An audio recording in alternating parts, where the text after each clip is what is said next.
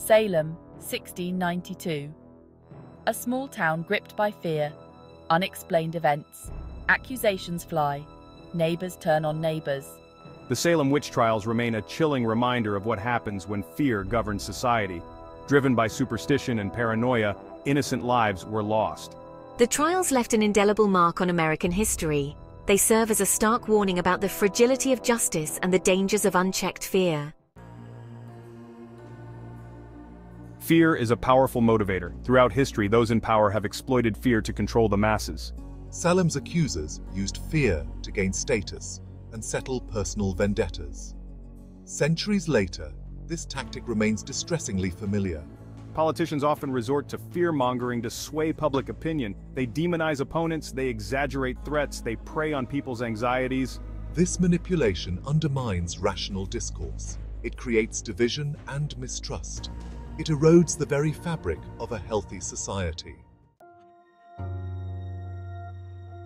Belief systems, whether religious or political, wield immense influence over governance. In Salem, Puritan beliefs fueled the witch hunt. Dissent was seen as dangerous. Conformity was paramount. Today we witness similar dynamics. Extreme ideologies can distort policy decisions. Climate change denial, the rejection of scientific evidence. These stances often stem from deeply held beliefs that clash with facts. When belief systems trump reason, the consequences can be dire. We risk making decisions based on dogma, not evidence. This can lead to policies that harm, rather than help, the people they are meant to serve. Section 4. Echoes in the present, when politics mirror paranoia. Unfortunately, the echoes of Salem are not confined to history books. In our modern political landscape, we see unsettling parallels. The demonization of marginalized groups, the spread of disinformation, the erosion of trust in institutions. Social media has amplified these trends, creating echo chambers where misinformation thrives. Algorithms prioritize engagement, often rewarding sensationalism over accuracy. This creates a breeding ground for conspiracy theories and extremism. The line between legitimate concerns and unfounded fears can become blurred. This climate of distrust and suspicion erodes our ability to engage in constructive dialogue and find common ground. Section 5. Breaking the cycle, lessons from Salem for today. So how do we break free from this vicious cycle? How do we prevent history from repeating itself?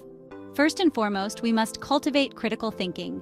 We must question information, especially when it confirms our biases. We need to engage with diverse perspectives, even when they challenge our own. Education plays a crucial role in fostering critical thinking skills. Teaching media literacy and information discernment is essential in the digital age. We must also hold our leaders accountable for their rhetoric and actions. We must demand evidence-based policies and reject fear-mongering tactics. Section 6. The importance of critical thinking, safeguarding our future. The lessons of Salem are timeless. They remind us that fear and paranoia can poison even the most enlightened societies. They underscore the importance of critical thinking, open dialogue, and a commitment to truth and justice. By learning from the mistakes of the past, we can create a future where reason prevails over fear, and where justice is based on evidence, not accusations. The future of our democracy may depend on it.